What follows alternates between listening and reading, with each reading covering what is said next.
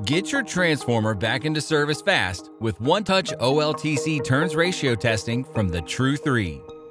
Once power has been safely disconnected from the transformer, connect the three-phase leads, ground, power, and OLTC cables to the TTRU3. Connect the leads to the transformer bushings, expanding the clamp if needed. Each lead is color-coded by winding and phase so you can clearly identify connections from the ground. Connect the OLTC cable to the raise, lower, and common terminals of the tap changer, and confirm operation using the built-in switch. For one-touch testing, select Auto OLTC and enter pulse and wait times, or use the unique timing function to automatically capture the tap transition.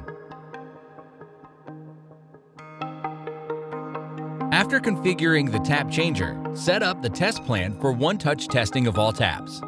Start by matching the primary and secondary vectors on the nameplate to the images on screen.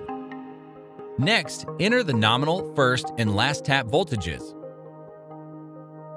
Verify tap calculations, and select the range of taps to be tested.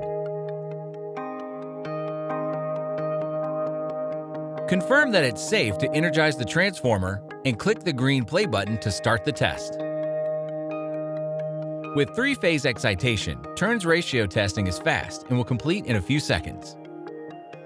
The result will be saved and the tap will be changed, and the next tap will be tested automatically.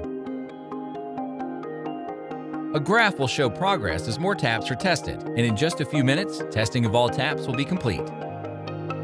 When reviewing results, error bands on the graph show taps that exceed limits. And in the table view, these taps are highlighted red. Select a tap to display detailed phase-by-phase results. Export the results for safe record keeping, disconnect, and get that transformer back into service.